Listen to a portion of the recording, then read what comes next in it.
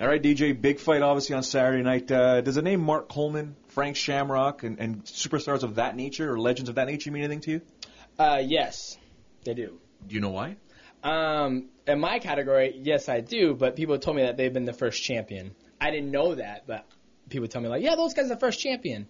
Along with Jens Pulver, Dave Monet, Dominic Cruz, Jose Aldo Jr., you have a chance to etch your name in stone on Saturday night. Does it make you even more nervous, or how does it make you more focused to say, you know what, I will be the first ever? Oh, yeah, absolutely. But I'm always focused and motivated for every fight because every fight's just as important as the last one. You and I spoke about 2 months talking about Joseph Benavidez, and you broke down his style in an analytical fashion, which was fantastic. But you've now trained for him. Have you changed your opinion of him? Is he more dangerous? Is it easier now, do you think? No, he's still dangerous. I think, he's still a dangerous guy, even though we studied him and trained for him almost, you can say. But he's still a dangerous guy. He's having a bit of war of words with Michael Bisping. I'm not sure if you've caught on to that. Is he losing his focus a little bit, or does it really matter? It doesn't really matter. I think those guys are just having fun, and it's getting a little buzz, too, so it's going to bring a little more, I guess you say, critics and fans to them, and be like, oh, man, you got a guy who's a flyweight and also a guy who's a middleweight talking crap to each other. It's fantastic. I think it's awesome.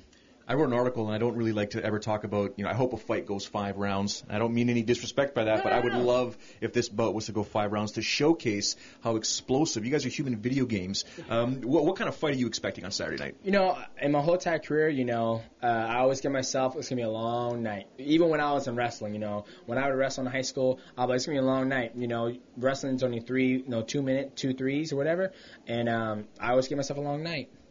What message do you have for those fans? I don't want to see the flyweights. They're too small. I can't get into them. What message do you have for those fans? For those fans out there, give us a chance. We're always in shape. We move extremely fast, and we're very technical. We're not always going to have the one-punch knockout, and we will, down the line. But as right now, when you get the 2 best guys in the world fighting each other, it's going to be all about excitement.